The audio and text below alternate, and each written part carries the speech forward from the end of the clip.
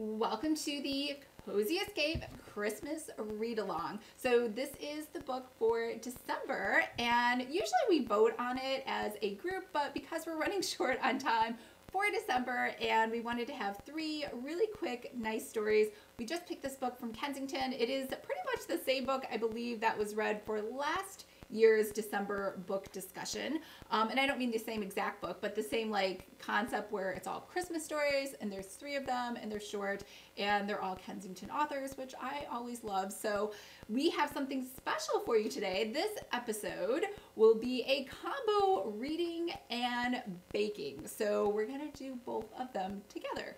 We're gonna do baking first because in theory, maybe you want to whip something together to eat while you listen to the reading. And I've done something special for my baking section today. I've done a comparison of the recipes that I found here in the book along with the traditional, I shouldn't say traditional, the easy to make bake mix that you find from Betty Crocker, Ghirardelli, or whatever at the grocery store. So we did a taste test and I had my friends Caitlin and Camila help me out. So let's get into that.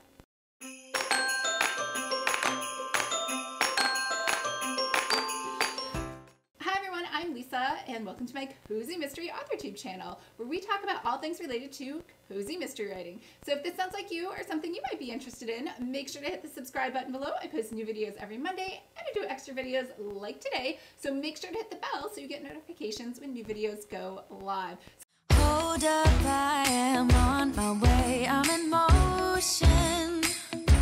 Let's go to the ocean, yeah, let's go outside. We can hang out on the beach without freezing. Yeah, isn't that amazing?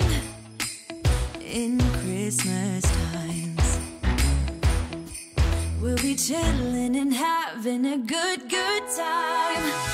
Doesn't matter if the snow is falling or the wind blows and the rain is pouring. It will always be Christmas in my heart.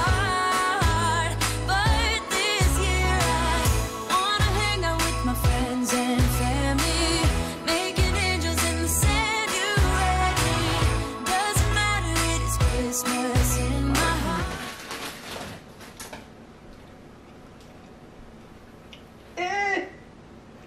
It's so not good. Maybe it's meant to be baked. It's just the batter's bad. You know, this isn't like a dress on the rack where you're like, that dress isn't cute, but maybe if I tried it on, it'll be really adorable. There's no one in this situation. Maybe if we turn off all the lights. It's way too sweet with no flavor. Oh. And I can promise Santa's coming to visit. No, he wouldn't miss this in Christmas times.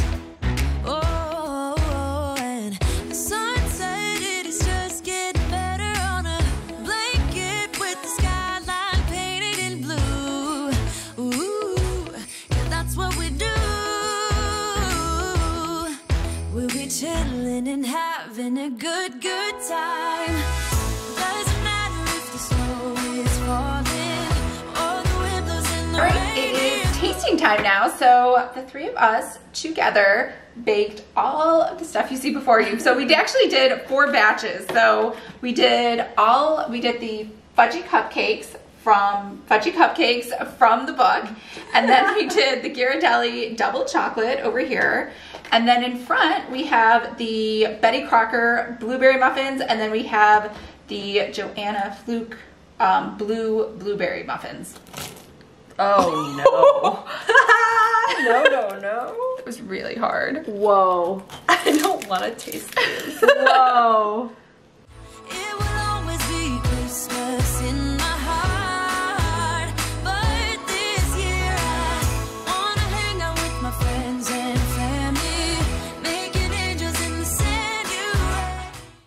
I wouldn't I really would want definitely rather have the box. I would rather not have any of them. Okay. Yeah. All right. Moving on. Okay, the next one is the Joanne Fluke fudgy cupcakes and the Ghirardelli double chocolate. That one I'm not scared of. Okay, We'll start with the one we're let's start afraid the of. scary one first. Doesn't matter Christmas. It does just really taste like dry. sugar, just like that one. It's really like the dry. same It's recipe. dry. How is it And dry? it just tastes like sugar. It does not taste like chocolate. Definitely not fudgy. No, there's nothing fudgy about this. In fact, it was really fudgy. Okay. Here we go. All right. Now this Christmas, we're gonna do. Yeah, so definitely the box. Mm-hmm. Yeah. All right. Thanks for watching. Bye. So what did you think? Did you like the baking portion? Anytime I watch a baking video or something on TV or even see a commercial, I don't know if it's the power of suggestion, I must run out that very minute and get a cupcake, a piece of cake, a brownie, some pie. I don't know. I'm like very susceptible to baking, dessert, confectionery suggestions. So I hope you have something nice and sweet to eat while I read the first chapter of The Christmas Thief by Leslie Meier. Now this is the third book inside of here, so let's get started. Chapter 1. That bag is to die for. As a graduate of the Cavendish Hotel chain's Guest Come First program, Tony Leone was too well trained to point, but Elizabeth Stone followed her colleague's gaze, which was fixed on a Chanel-style handbag made of silver-quilted leather with a long woven leather and chain strap. The woman carrying the bag was dressed in tight black jeans, stiletto heels, and a fluttering silk tunic. Her hair was bleached blonde, and she was hanging onto the arm of an extremely muscular man. "It's probably not real," Elizabeth replied, sneaking in a whisper. The two young women were wearing matching forest green blazers and standing behind the reception desk at the very posh, very expensive Cavendish Palm Beach Hotel. It was strictly against hotel policy to comment on the guests, but the staff members all did it, especially during the quiet times. Oh my gosh, if you tell me not to talk about somebody, I mean, I don't normally, but then it's like all of a sudden you want to. Do you have that too? Anyways, the hotel was a historic landmark and attracted the rich and famous from around the world. Located right on the beach, the pink stucco building had 8 restaurants, 4 pools, a spa, and recreational options ranging from tennis courts and an 18-hole golf course to paddleboards and shuffleboards. It was also steps away from Worth Avenue, which was lined with designer boutiques such as Gucci, Armani, Ralph Lauren, and Cartier. "Of course it's real," Tony replied, giving her wavy blonde hair a toss. "I saw it in the window at the Chanel store. I can tell the difference between a genuine Chanel bag and a knockoff, and I'm surprised you can't." I actually cannot, especially if someone's far away. Although, I guess even if it was up close. Usually you can tell with the lining, like a nice liner inside a purse means it's real, versus like, you know, the cheap ones just don't have any lining at all. Elizabeth shrugged and tucked her short dark hair behind her ears. "If it's real, it's the only genuine thing about her. Her hair is bleached, and I bet she's had quite a bit of work done." She gazed around the vast, luxuriously appointed lobby, where a round gilt and marble table with an enormous display of pink poinsettias was centered beneath a fabulous crystal chandelier, and through the glass doors where the sun was shining brightly on a flower bed filled with colorful tropical plants. She shook her head. "I've been in Florida for almost 6 months, and I'm still not used to this weather. 82 degrees and sunny? Can you believe it's almost Christmas?" I kind of feel the same way because I'm here in California. I actually have the AC on right now. I don't know if you can tell. I'm kind of sweating. It's kind of warm here. Anyways, it's still November by the time that I'm reading this. "Yeah," Tony said, winding a lock of hair around her fingers. "They put the poinsettias and amaryllis plants in the lobby weeks ago. She'd lived in Florida her entire life and didn't find the climate the least bit odd, unlike Elizabeth, who had grown up in Tinker's Cove, a small town located on the coast of Maine. Don't tell me you miss the snow. Most people come to Florida to get away from the cold winters up north." Elizabeth hit a few keys on her computer and went to a favorite site. "It's 25 and snowing in Tinker's Cove," she said. "Looks like we're going to have a white Christmas." Tony looked over her shoulder at the live cam image showing a lighthouse with snow swirling all around it and rough surf crashing on the rugged gray rocks below. "I don't get it," she said. "Why do you want to go there for Christmas?" Elizabeth smiled. "It's home. There'll be tree trimming and carol singing. You can do that here." "It's not the same," Elizabeth said. "You have to go caroling in the snow and have hot chocolate afterward in front of a roaring fire." "I'd rather have a chilled martini on a deck overlooking the ocean watching the sunset." Elizabeth laughed. "That's nice too, but Christmas is about family. I miss my mom and dad and sisters and my brother and especially my little nephew Patrick. He's almost 3 now and he's very excited about Santa Claus." "Well, you've only got to wait a little more than 2 weeks and you'll be on your way flying north," she shivered. "Personally, I think you're crazy to take your vacation in December. The hotel's really busy at Christmas and I'm going to be keeping an eye out for Mr. Right." "Tell me again what makes him Mr. Right," Elizabeth urged. "Well, he has to be tall and good looking, And sweet, really considerate, said Tony, just as a very ugly, very short man came through the revolving door dressed head to toe in Ralph Lauren resort wear and sporting an enormous gold watch on a very hairy wrist. But I'll be willing to overlook all that if he's rich, she added under her breath as she pasted on a smile. Welcome to Cavendish, Mr. Moore. It's so nice to see you again. It's nice to be back, he replied. This place feels like home. I don't know how you do it, but I know I'm going to find my bags waiting for me in my room. There'll be an extra firm pillow on my bed and a sugar-free chocolate, and my favorite low-cal beer is going to be in the minibar. That's our little secret, Tony said. Is it the same Visa account? No, Mr. Moore produced an American Express Platinum card. I've got a new one. Very well, Tony was clicking away at her keyboard, adding the new information to the extensive database the Cavendish chain maintained about all its customers. That database, envied throughout the entire hospitality industry, allowed Cavendish employees to provide top-notch service personally tailored to every guest, and was the reason why Mr. Moore found that extra firm pillow, sugar-free chocolate, and light beer waiting for him in his room. Have a pleasant stay, Tony said, handing him the key card. Room 305, overlooking the pool. See, he asked Elizabeth, holding up the key card. My favorite room. You guys take better care of me than my wife does. It's our pleasure, she said. Just give me a call if there's anything we can do for you. Righto, he said, giving them a little salute with his key card and making his way to the elevator, pausing here and there to admire the blooming orchids and other holiday decorations. You know why he likes room 305, don't you? Tony asked. The view of the pool, Elizabeth suggested. Think again. It's not the pool, it's the women in skimpy swimsuits. So Mr. Moore is a bit of a voyeur, said Elizabeth, giggling, just as the hotel manager, Sergei Dmitri, came out of his office, which was located behind the reception desk. Mr. Dmitri was a neat, middle-aged man with slick-back hair, a small mustache, and a pronounced French accent. Guests adored him, frequently commenting on his warm smile and accommodating nature, but staff members had a somewhat less favorable opinion of him. I did not see a French accent coming out of Sergei Dmitri. It's kind of like when people meet me, because my real name in real life is Lisa Seifert. They don't expect to see an Asian person. I wasn't expecting French. I was expecting Russian or, I don't know, Bulgarian, something Middle Eastern when I heard Sergei Dmitri. But maybe that's just me. All right, ladies, how many times must I warn you not to talk about the guests? They pay your salaries. Remember that? If only Courtney would hear, I bet she could do a really good French accent. I cannot, even though I studied France for years and lived there, but I never learned how to speak French. It was really hard. Okay, of course, Mr. Dmitri, Tony said with an innocent expression. His gaze rested on Elizabeth. I'm surprised at you, Elizabeth. I don't want to have to place you on probation. Elizabeth didn't like the sound of that. Employees who were on probation could not take vacation time. Oh, please no, Mr. Dmitri, she said. I'm terribly sorry. Mr. Dmitri's eyes were hard, like round black buttons, and his mustache bristled. You've been warned. Don't let it happen again. Oh, it won't, she said. I promise. And don't forget, he told them, there's a staff meeting this afternoon when your shift ends. Elizabeth felt like groaning but restrained the impulse. Staff meetings were held off the clock on employees' own time, and she had been planning to spend the evening digging her cold weather clothes out of storage in anticipation of her vacation. Well, we'll be there, Tony said. Never fear. Good, Mr. Dmitri said, spying an elderly guest exiting the elevator looking a bit lost. Mrs. Fawnstock, he cooed, hurrying toward her. What can I do for you? Mrs. Fawnstock's wrinkled face immediately brightened. Oh, Mr. Dmitri, how lovely to see you. Is something the matter, dear lady? Well, this is so silly of me, but I'm supposed to meet my friend Doris, and I can't seem to find the Victorian tea room. Has it moved, she asked, furrowing her brow.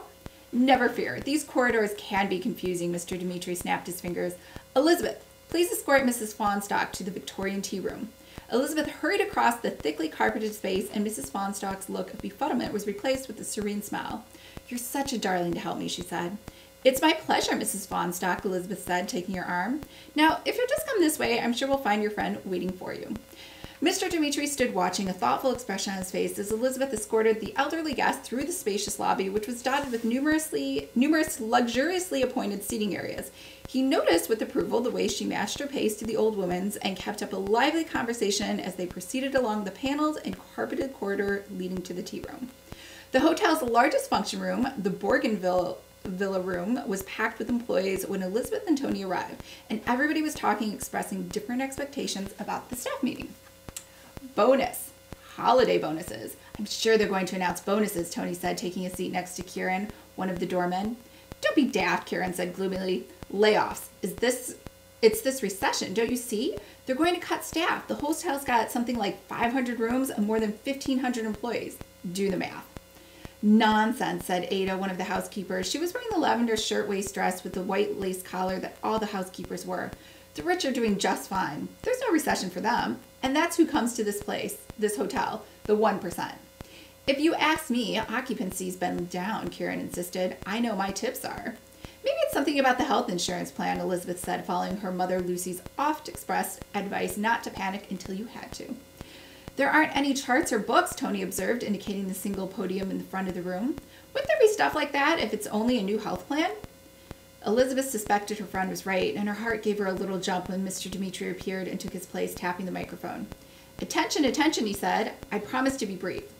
The room quieted as everyone waited to hear what he had to say. A few fingers were crossed, and a few people were holding their breath. I see some anxious faces, he said with a laugh. Well, you can relax. I have good news. The employees who were holding their breath exhaled, some even chuckled. I have the pleasure of announcing that our hotel has been chosen for a great honor. The entire hotel has been booked by Wall Street financier Jonah Gruber for a Christmas extravaganza for 600 of his closest friends. Mr. Dimitri nodded, waiting for the employees to absorb this information. While not exactly ecstatic, everyone seemed interested, wondering what the extravaganza meant for them personally. Elizabeth found herself feeling a bit let down since the event would most likely take place during her vacation and she'd miss it. She almost wished she could stay to see all the famous people who would be attending. The highlight of this 4-day celebration will be a fantastic black-tie dinner dance, the Blingle Bells Ball, at which Mr. Gruber's wife, the lovely cinema star Noelle Jones, will wear the amazing ruby and emerald imperial parure. I don't know how to say that, but it's spelled Parure. You may remember that Mr. Gruber bought the parure, which was originally created for Empress Marie Louise, at auction for $47 million. Finally, Mr. Dimitri got the reaction he wanted. There was a collective gasp from the assembled employees. That's correct, $47 million. Needless to say, security will be a top concern, and that is why I would like to turn this meeting over to our security director, Dan Rayburn. Rayburn, who had been standing to the side of the room, came forward. He was a stocky, muscular man in early middle age with a gray brush cut, and he had the easy, bouncing movement of a former boxer, but rumor had it he was actually ex-FBI. My top concern, and yours too, is the safety of our guests, Rayburn began, his eyes moving restlessly over the group. This event will bring extra challenges, but also because the guest list will include European royalty, celebrities, politicians, even the First Lady. All of these high-profile people are potential targets for crimes ranging from simple theft to kidnapping. I'm asking you all to remain vigilant. You are the first line against criminal activity. You must keep your eyes and ears open and report anything at all, and that appears suspicious to you. If you see something, say something. Sounds like the New York subway. I don't know if you guys if you've ever been in New York, that like it goes on the intercom all the time and there's signs everywhere, but maybe that's not New York. Maybe it's like all major cities. So anyways, everyone nodded in agreement and Rayburn cracked a grin. I'll be issuing more specific instructions in the future. So for now, I'll turn things back to Mr. Dimitri. But first, let me say I have every confidence that together we can make this a safe and secure celebration for our guests. Elizabeth nudged Tony. Sounds like you'll have some prime husband hunting opportunities. To her surprise, Tony didn't look pleased. Don't count on it. We're all going to be under a microscope. And believe me, if anything goes wrong, and something will, count on it, we're the ones who will be blamed. Wow, she is a glass half empty kind of gal, huh? Mr. Dimitri was again tapping the microphone, demanding silence. Thank you, Mr. Rayburn. I know I can count on you all to cooperate with Mr. Rayburn's plans for security. And now, just one more thing before you go, ...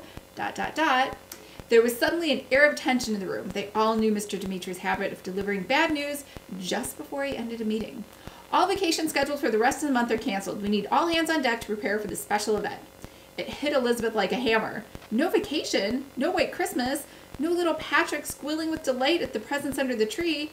Too bad, Tony said, sympathizing. Yeah, Elizabeth said, remembering another favorite expression of her mother's, be careful what you wish for. For a moment, only a moment, she wished she wouldn't be missing seeing all the famous people, and now she'd gotten that wish. Cheer up, Tony urged. We'll have fun, you'll see. I guess it could be worse, Elizabeth grumbled, joining the crowd of employees flowing through the door. Absorbed in disappointment, she didn't notice Mr. Dimitri until he tapped her on the arm. "A word, please, Elizabeth?" Her eyes met Tony's in a shared look of dismay. Then she followed Mr. Dimitri to his office, certain she was about to be fired, or at the very least, placed on probation. Things weren't going her way today, that was for sure. She never should have said that remark about Mr. Moore. "Sit down, Elizabeth," he urged, shutting the door after they stepped into the room and seating himself behind his desk. Elizabeth obeyed, bracing herself for the bad news. No matter what happened, she vowed she wasn't going to cry, and if she got fired, well, she'd be able to go home for Christmas. "You've been noticed," he said, smiling. What a sadist, Elizabeth thought. He was actually enjoying this. "Your excellent work has been noticed." Elizabeth sat up straighter. What the heck was going on? "You may have noticed that our assistant concierge, Anne-Marie, has been on sick leave. She called today and told me she has Epstein-Barr and won't be able to return for at least 4 weeks. "My sister had that once," Elizabeth said. "That's too bad." "Indeed," Mr. Dimitri said. "And Anne-Marie's absence at this busy time of year poses a problem for us. I've discussed the matter with the head concierge, Mr. Kronberg, and he agrees with me that you should take her place." This wasn't what she'd been expecting, and Elizabeth struggled to process this new information. For a moment, she pictured herself sitting at Anne-Marie's curvy little French desk in an alcove off the lobby, impressing guests with her knowledge and expertise. Or not, she thought, assailed by doubt. Did she really have the skills and experience the job required? She was still learning to find her way around Palm Beach, but she realized, brightening, this might be a genuine opportunity, and Mr. Dimitri wouldn't have suggested it if he hadn't had confidence in her abilities. Finally, she spoke. "I'm flattered," she said. "I'll do my best." "Good," he said. "You can start tomorrow." Elizabeth was seated at Anne-Marie's desk the next morning, waiting patiently for Tony's arrival. She couldn't wait to see her friend's reaction, and Tony didn't disappoint when she took her place at the reception desk. Her eyes rounded in astonishment when she spotted Elizabeth, and she hurried right over. As if my closest work friend had just been pulled aside by the boss, and it was for something super secret, I would literally hunt her down, or text her, or call her, or something. I would not just wait until the next day. Or maybe I'm just crazy. Could just be me. I don't know. "All right, what's this?" she asked. "Did you get a promotion?" Elizabeth shrugged. "It's temporary. Anne-Marie's got Epstein-Barr." "Lucky you." "We'll see. I feel like a fake. I don't really know what I'm doing." Tony grinned. "Just pretend," she said, in a parting, dashing back to her post where she spotted the head concierge, Walter Kronberg, stepping out of the elevator and heading in Elizabeth's direction. He was a tall man with gray hair, brushed straight back. From his stiff, formal manner, Elizabeth suspected he might be a retired military officer. She stood up to greet him and said, "I'm very honored to take Anne-Marie's place. I know it's a challenging job, but I'm a fast learner and I'm a hard worker." "Very well, Elizabeth," he said. "Now we must get back to work. You have a lot to learn, and we're under pressure with the Gruber event in just 2 weeks." He sat down in her chair, indicating she should take one of the chairs provided for guests and sit beside him. "First of all, you need the computer password." Elizabeth knew that concierge had a higher level of access to the Cavendish databank, and was interested to see what information was now available to her. "I must warn you, all the information is highly confidential. We don't want to be reading in the National Enquirer that one of our guests has a passion for cashew nuts." Elizabeth was tempted to giggle, but stifled the impulse. She didn't think Mr. Kronenberg was joking. "Of course not," she said with a serious nod, watching as he wrote the password on a slip of paper. "Got it?" he asked when she nodded. He tore the paper into tiny bits, which he pocketed.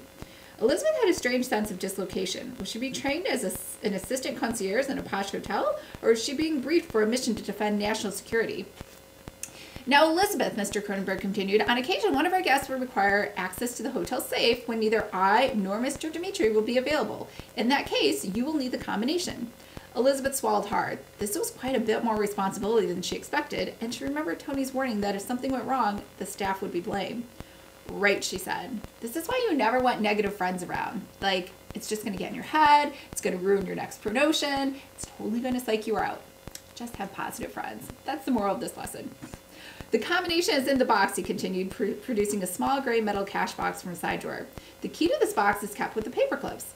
Elizabeth opened the shallow central drawer and found the compartment filled with paper clips and dug through them, producing a small silver key. "Remember," he said, "it is most unlikely that both Mr. Dimitri and I would be unavailable, but it does occasionally happen, and we don't want our guests to be inconvenienced." "I understand," Elizabeth said. "You must tell no one about the combination," he warned in a most serious tone. "Of course not. But I think you will enjoy this job," he said, standing up. "You'll find our guests are most delightful, and you'll see that it's a pleasure to help them. Sometimes the requests are challenging, but there's great satisfaction in coming up with the perfect solution." A quick smile flickered across his lips. Then he wished her good luck and left Elizabeth on her own. She had a busy morning arranging horseback riding for one guest, making dinner reservations for several others, and changing an airplane flight for Mrs. Fawnstock, who had decided to stay a few more days. Around 11, she caught a breather, but when she glanced across the lobby at the reception desk and gave Tony a little wave, she only got an odd little smirk in response. She was about to go over and ask what the problem was when another guest approached her desk. "I'm sorry to bother you," he said, a tall, good-looking guy in his early 30s, removing his Ray-Bans to reveal bright blue eyes. He dressed casually in a polo shirt and khaki shorts with Teva sandals on his bare feet. "Not a problem," Elizabeth said, taking his tousled, sun-bleached hair, broad shoulders, and lean torso, and finding him incredibly attractive. "I'm here to help." All right, that was the end of chapter 1. It's a shorter story. I'm super excited. We obviously all know the $47 million piece of jewelry is probably going to be stolen because it's called the Christmas Thief. And if it isn't stolen, that would be a massive disappointment. All right, super excited to see you. Are you still here? I'm going to see you on Friday, December 14th for our book club discussion of all 3 books. And yes, I will be providing a character list like I always do. So that will be on Crowdcast, and it'll be right in the description, not the description, like once you log into Crowdcast, you'll see a little box that says download the character list. It's just that easy to find. All right, I hope everyone is having a fabulous weekend, and I will see you guys later. I have more videos for Cozy Escape coming up. We have Cosmas coming up, which is December 1st through the 12th. Has a lot of great things going on, and I created a guide for all of you. I was going to say this year, but I wasn't part of Cosmas last year. So this year, we will have a guide, so you can download that, follow along, put your book like tracking recommendations or TBRs, to be reads inside of that guide, and then you can snap a picture and share it with everybody. The official hashtag is Cosmas. And don't forget, most important of all, is that we have Secret Santa for the Cozy Book Club members, or the Cozy Escape Book Club members. So make sure to join if you would like to do that. And we would love to have everybody participate. And it doesn't matter where you're located, US, international. We're going to be matching up people internationally. So that is happening very, very soon. Make sure to sign up. The deadline is, I think, today. Is it today? I don't know. I'm so bad at hosting these things, but you still have time if you sign up today. All right. I will talk to you guys later. Bye.